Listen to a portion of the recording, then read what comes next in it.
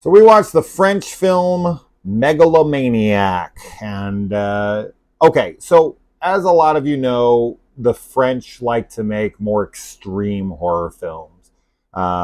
They're kind of famous for it. The French extreme horror, thing was pretty big back in like the mid 2000s. They were making a decent amount of them that are still very popular today. And I don't feel like we get as many anymore, you know? But this is kind of a return to that to a degree. But is it? Let's discuss it. So as far as like the plot goes, that's kind of tough because the plot is so basic. It really is kind of the whole film. It's just like a sister and a brother living together in this house. Her brother is like a freaking serial killer because their dad was years and years ago, and he's like picking up the dad's mantle, and she's just kind of like an observer, and she like kind of lives there. She does live there, but she kind of like, she involves herself but doesn't. It's a bizarre film for sure. Yeah, and it uses a lot of bizarre imagery. Yeah. And I think, okay, this is what I'll say on the film. Did I like it? Yeah. My issue with it is interesting because on one hand, if I'm taking a casual audience into this, they're going to be like, this is too messed up. This is too hardcore for me. This is too dark. This is too confusing. This is whatever, right? So like a mainstream audience, this is not going to work for them because of all the aforementioned things. But then you've got someone like me who a lot of what this film has to offer to me is its like hardcore nature. And I just felt like, even though, yes, the film is weird, and yes, the film is dark, and yes, the subject matter that's being handled is, messed up, I just never feel like the film really goes for it exactly. Like, there's no real violence being showed on screen all that much. Like, it is, but it isn't, right? There's no graphic gore. There's no, like, intense, brutality in a very graphic way, but to most audiences they would be like, what are you talking about? This film is way too violent. Yeah. This film is way too messed up. You're out of your mind. You need to check yourself into an institution immediately. But it's just because for me, that's all this film really has to offer, is just how messed up it is, because that's like really just kind of all this movie is. It's just two really messed up people doing really messed up things. The end. There's not really something all that deep going on in here. There's some cool imagery that happens, and you could, if you want, dissect this and put a bigger meaning on it. But as far as just looking at the film at face value, it's just a shock film for shock's sake for me. And it just never really commits itself that hard to the shock.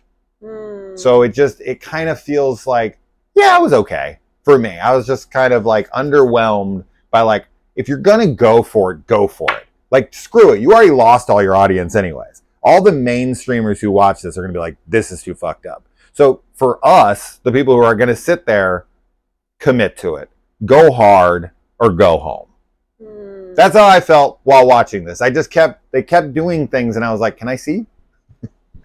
Can I get in on this action? I kind of love the film. I see what you're saying, though. As far as gore, there isn't any visceral stuff that's in your face. But I just think that the film is so dark. I think that the subject matter is really hard to watch. I think this is the kind of film that requires like some pretty heavy trigger warnings for people. But like you said, most mainstream audiences aren't going to be watching this. But even like horror fans, like there's still, I think, is a valid enough concern for some trigger warnings with this one, because there's some hard scenes to watch. A lot of rape. Yes. And but I think the reason I loved it so much is because I really love the surreal imagery. Yeah. I loved just a lot of the visuals and how weird things were. I don't have a super, like, I mean, I have an interpretation, but I think this is definitely a film that I could like rewatch and get more information, because it does feel like there's a lot of symbolism. Yeah, there's subtext for sure. And subtext. Yeah. But I felt really dirty watching it. It felt very unclean. Yeah. And it's the kind of like the visuals in this are the kind that stick for me. They end up sticking in my head. Yeah. Like when we were going to bed, we watched this last night. When we were like going to bed, I was like looking at the darkness, kind of like, I didn't say anything to you because you'd have made fun of me. The film has a really creepy, dark atmosphere that I like. The setting is really cool too. It's in this like old house that's like kind of, you know, it's old, it's like run down, but there's two people, it's big too. Yeah. And there's like two people living in there, but then there's just lots of other things that you're like seeing in the house. You're like, what's going on? Like, what's happening with that? And I found myself like very disturbed throughout the film. And for me, when I watch a horror film and that's how I'm feeling throughout the film, it's a sign of success. So, you know, even though we didn't get the gore like in When Evil Lurks does both for me. Yeah. This one still, I think, just had fantastic atmosphere. Yeah, I mean, okay, couple things on that. Number one, as far as aesthetically, right, I think the film is near perfect. I think just from an aesthetic standpoint, because if I had to compare this to anything, I would say that this is essentially like a music video. That's what it felt like to me. You could put like some really like dark wave music, or like dark synth, or dark something. Dark EDM. Sure, like whatever.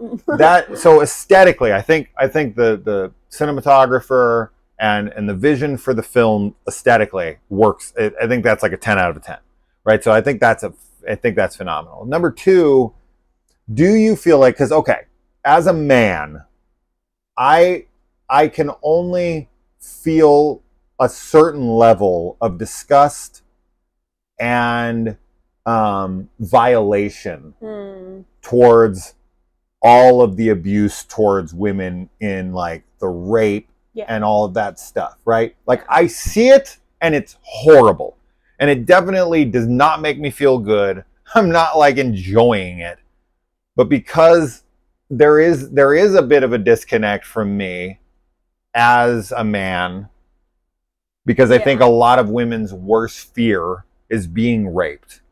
And that's just not really a fear of mine. I don't want to be raped. Yeah. But because it's not something that's super prevalent to my life, right? If I was in prison, maybe I'd feel different. You know what I mean? It's so funny too, because it's like, guys, like, so you as a man don't fear rape until you're forced to be around other men. Like, that's what it feels like to be a woman. Sure. To be constantly afraid of being like, pretty much constantly afraid of being raped. Yeah, I mean, I think that the film has a definite, like, if you're a female, if you're a woman watching it, there will be more visceral reaction than if you're a man, perhaps, because there's rape, there's some kidnapping stuff that happens, and, you know, all of those things. There's a lot of violence towards women. Like, the film is like very violent towards women, and there's not any redeemable female characters, really. Maybe one, but not really. So yeah, I think that impacted me. I think that definitely added to the unease that I felt watching everything. But I also was really and she loved it, and I was whatever on it. That's funny. You know, I thought that it was scary. I thought it was really scary, and it freaked me out. And I was also like very curious, because there's like some mental health things that are going on that I just was like, I could not get to the bottom of. And I really liked the last shot of the film, like the ending part. Yeah. I thought that was all super cool, and it just felt very scary. I mean, I wish I had a better adjective. My head kind of hurts, so I'm like not as eloquent as I'd like to be. But, you know, I think that the dialogue that happens in here, it's not like there isn't any story. Like, there is a story happening. There's stuff going on. As surreal and weird as it gets, I didn't feel lost in what was happening. I just had like questions about the why, but I think that it's a really artistic film. So I understand you comparing it to like a music video. that makes sense to me. But I liked it, loved it a lot. Thought it was really creepy. I love, like, it's definitely one of those films I'm like, oh, I love this, but I was like, I don't like it when it was happening. I was like, I don't like this. This is not okay. This is scary. Yeah, I mean, because it's not just like them. There's also these like beings, right, that are in the film. Right, yeah. And their look is terrifying to her. Terrifying. And I liked it. As I said, if I was to just put this movie on in the background as like an art piece, right? An art installation, as you said before, where you're visually seeing this thing. It is aesthetically pleasing in a very dark way. Yeah. But I never connected to any of the story and like what was going on with that, because like I did no idea what was happening with like the father in the past and his relationship. I think I kind of have an understanding of it, but I never really connected to it. And then, as I said, most, like, yes, you see some things on screen. It's not like everything's cut away. It's not. But I would have liked the violence to be ramped up if we're going to go in this direction. And I don't know. It's just, I'm not going to reiterate myself. That's all I have to say on the film. Yeah. I liked it though.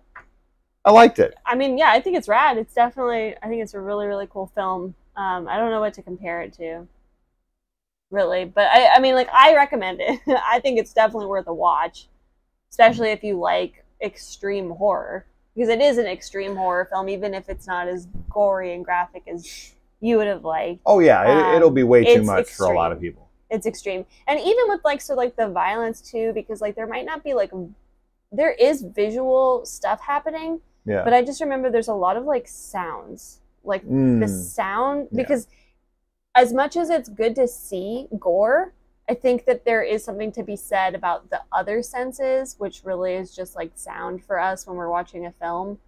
But it can definitely add a lot to it. Sure. So I recommend it. Yeah, I mean, I still recommend it for anyone who's into like extreme French films. I just don't want you to think that you're going to get violence on the level of Martyrs or something. No, it's not right? that. It's not that. It's definitely and not that's that. what I would want, right? Because that's a super dark film with a really, really messed up plot and a lot of horrible, horrible violence towards women. It has, so there's a lot of similarities there. And that's true of a lot of French extreme, right? Whether it's Inside or it's, High Tension or any of those films, like there's a lot of really over the top violence to women. Yeah, which is not great to watch. Which is the same of fucking all horror for the most part. Slasher movies, women get brutalized right and left. So do men, though.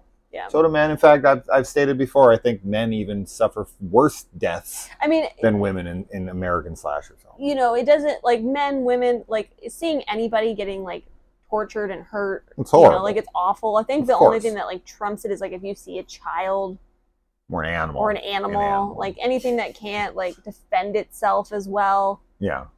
Which for a lot of people, that's why it's hard watching women, because women are not as easily able to physically defend themselves. But yeah, it's a cool film. It's really cool. Yeah. So.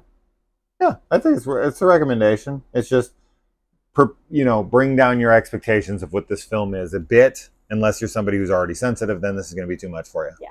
And you'll be saying, Jason, you're out of your fucking mind. This movie is too hardcore. Yeah. Seek help. I will not. All right. Because I'm a megalomaniac. Whoa! I brought it all the way back around. A megalomaniac. All right, guys. Bye.